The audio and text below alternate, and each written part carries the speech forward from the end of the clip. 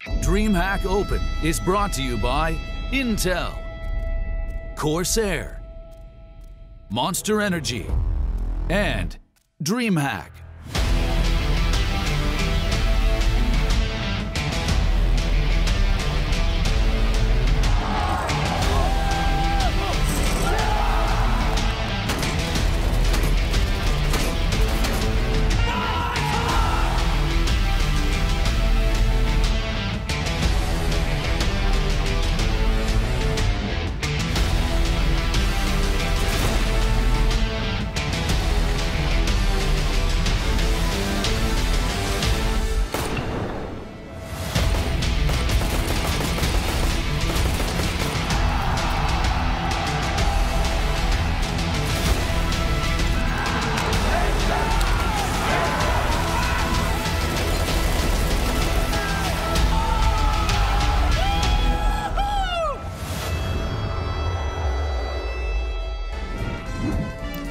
Hello and welcome to DreamHack Open December. We are looking very Christmassy today, and I'll be honest, I'm excited to get myself into some Counter-Strike relatively soon. Of course, I am not alone on this broadcast. We do have the very merry Blair coming up soon. It would have been better to say Maui there, but it's funnier if I say Blair. So yeah, how are you doing today, gents? Feeling as Christmassy as... Oh my goodness, Blair's not wearing a black t-shirt.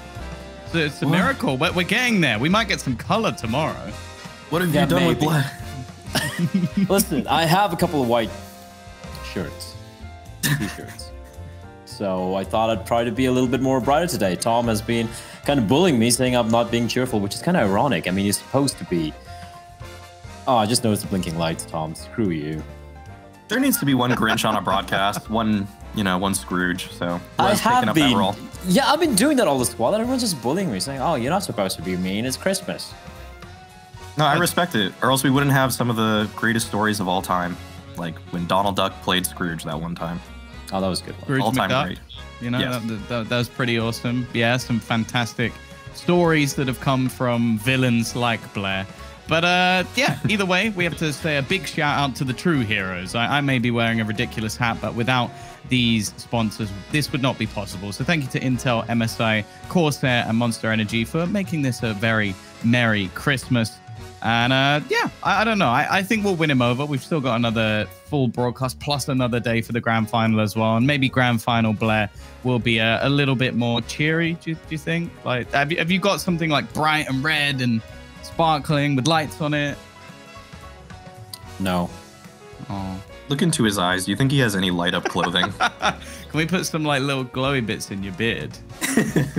Some tinsel. Some braids. Some braids. Well, I tried braiding my hair once, didn't work out.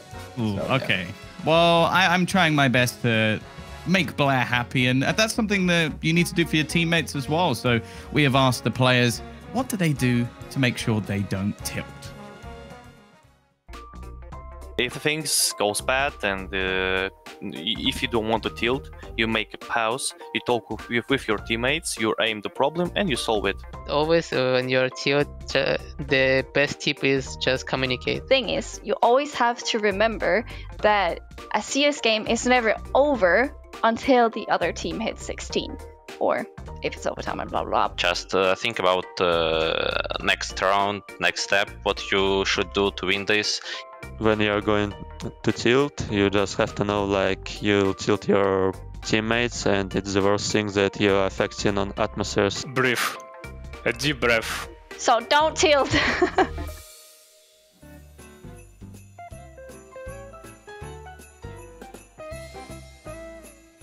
You fine? You all right?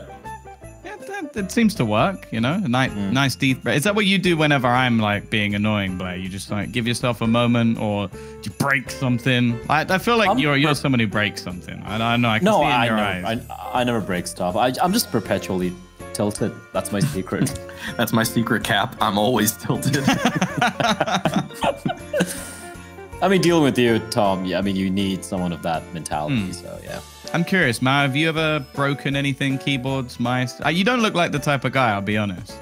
No. I've just broken the hearts of many women, so that's... God. Okay. I don't really know where to go from that. I'll be honest. I can't do this. You've caught me. Like, I feel like I have an answer for everything, but that's one that maybe not so much. I'm glad that we can move this a little bit more towards some Counter-Strike though, because I know that we have something that I've been looking forward to talking about a bit. I know that Blair's been playing a fair bit of it, so I'm hoping we can have a video that takes a look at the new operation and what the players have been thinking about it so far.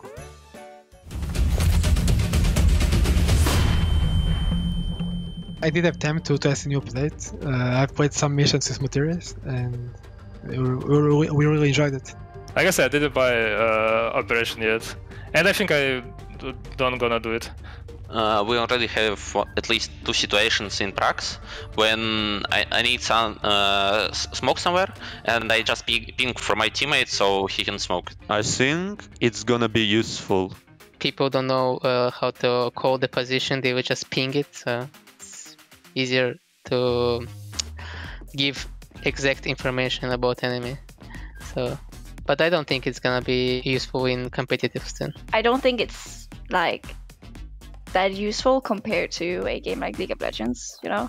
So, I don't know. I think for many teams, it's more just fun in games more than actually a serious thing to use. And I heard some rumors about this map Engaged will be come into the map pool instead of Mirage. Maybe, we will see.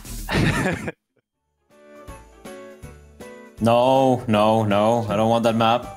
No, please no. It's a weird choice as well. Like, why would he choose the map that he thinks he can beat VP on? Like, it just seems like such a peculiar choice. Like, well, I have this down. I've got a good counter to my opposition. Let's remove that map and bring one in that has some moving cars that if you ping them, completely crash the game. Now, I know for a fact, Blair, yeah, they probably have. They're quite good at fixing things quite quick. But, you know, you've been playing some of the operation missions. You've been enjoying yourself? You've been enjoying the new content? Yeah, like I tried playing the Guardian missions where it's like 2 of you against the bots coming on in. I played it with Dinko. The first time I played it, I got a little bit of PTSD, like 5 perfectly executed smokes. These are bots I'm talking about. 4 Molotovs, I burnt alive while being completely blinded for 20 seconds. That's better than some of the teams I have had to cast, which is incredible. AI, it's taking over. Have you played much of it, Maui? You've been enjoying the new skins? Yeah, I've played a little bit. I saw Bardolph buy 100 stars, and he just kept buying skins over and over and over again, and he didn't get any purple ones. So I was like, okay, that's good enough for me. That's my fix on gambling.